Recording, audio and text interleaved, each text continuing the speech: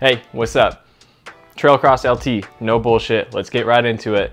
I'll explain the pros and cons and why you should or shouldn't buy these after a full year of use.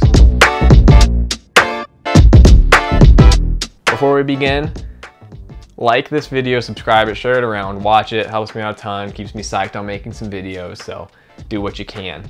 I've always been a clipless guy myself since the racing days, and the only reason I had this shoe was because I needed flat pedals again to ride with my broken ankle while I was recovering.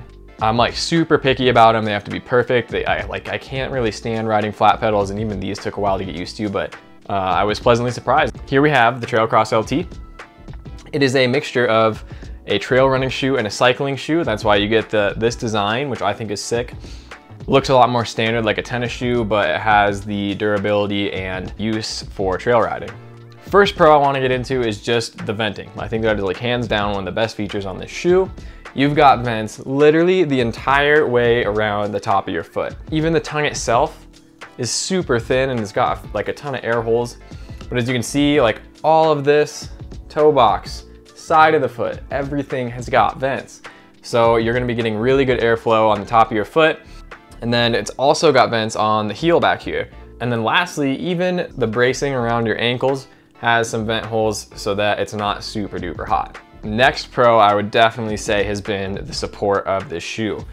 You'd think that like a super lightweight shoe like this is gonna lose a lot of that stability when riding. Like Five Ten is known for their stiff shoes, like really good build quality and longevity because they need to be tough for downhill riding, for flat pedals, all that stuff. Quick note about the fit of the shoe actually.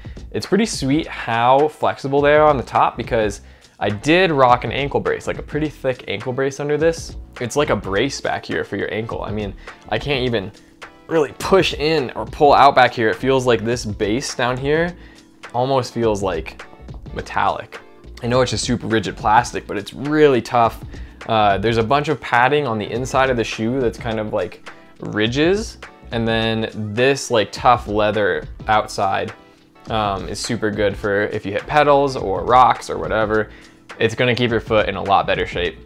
And then with that, you know, it's just that build quality of like, I can bend the toe, which is great because then you can actually kind of like walk around in these. They're much more of a normal shoe, but you can't flex the bottom of this thing at all, which is insane to really try to like get it to bend because it's just so stiff. And that's like great because this base is where you're gonna be having your foot on the pedal, right? So it's awesome to have that be like insanely stiff because you know that you're gonna get a lot of absorption there. You've got this raised support here that kind of comes from the trail running inspired shoes that really cusps around the arch of your foot for really good support. And then you can see these indents here so that it does have the ability to be flexible here and here without losing that extra stability and padding on the bottom of the shoe. The overall fit and support, again, is really good. I feel like they can really hug your foot and you know, they can get super tight all the way over the top of your foot if you've got skinnier feet, but they can also expand really far too. I think the design there was really good and that's definitely trail running inspired. They feel good on your foot for long periods of time, and that's something that's really tough to find in a shoe, especially cycling shoes. Like there's always some pressure point, and I'll get a little bit more into a con of that later, but overall fit, I'd give it like 9 out of 10. The rubber, obviously stealth rubber is super good. If you've had any 510s, you know anything about 510, you know that stealth rubber is insane. So this has stealth rubber, really good stuff.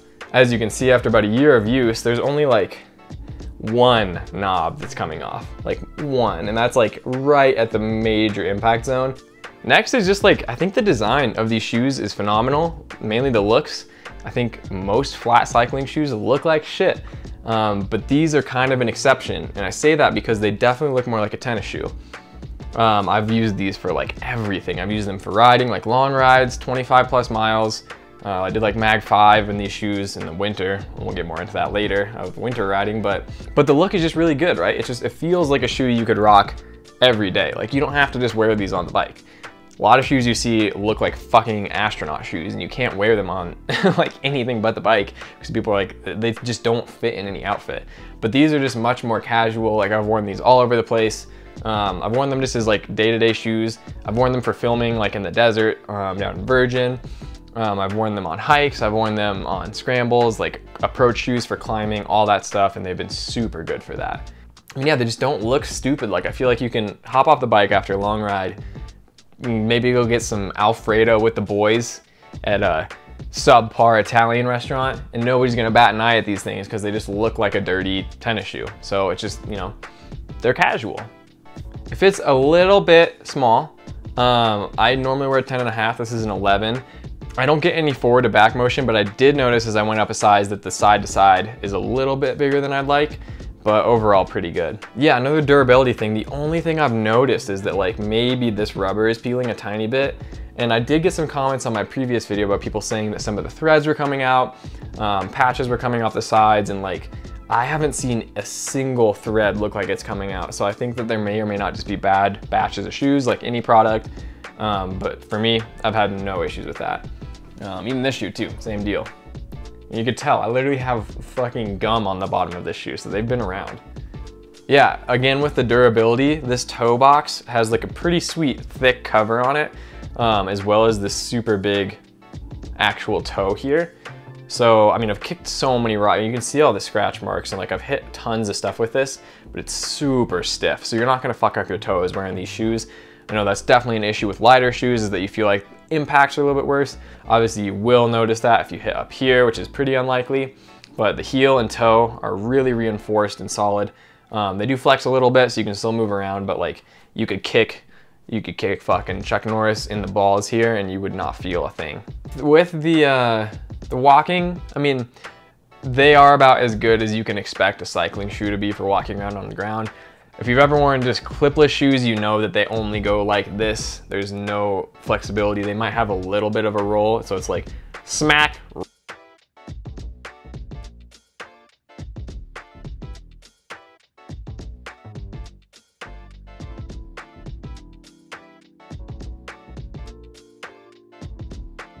I wouldn't recommend like walking around town in these per se. If you're like on a family trip and you're like, we're gonna do about 5 miles of walking around New York City, just wear fucking tennis shoes. I mean, these are way overkill for that anyways, and I bet you know that, but if you're just like packing your bag, you're like, oh, I got those trail crosses, probably not dialed for that. So really just good as like a really good hybrid shoe, obviously. It's like if you're going on a bike trip and you're like, oh, we're just walking like around town to grab food every once in a while, I just need one pair of shoes, you can totally get away with these and that can be it.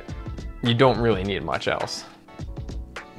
The craziest thing is that these aren't even smelly, and my feet sweat a ton, but obviously the ventilation of these is so good that it, you know, there's constant air going through here, and they'll dry out super fast, they won't get super stinky, they won't sit and sweat, like the airflow is incredible, so you won't have fucking nasty ass feet all the time.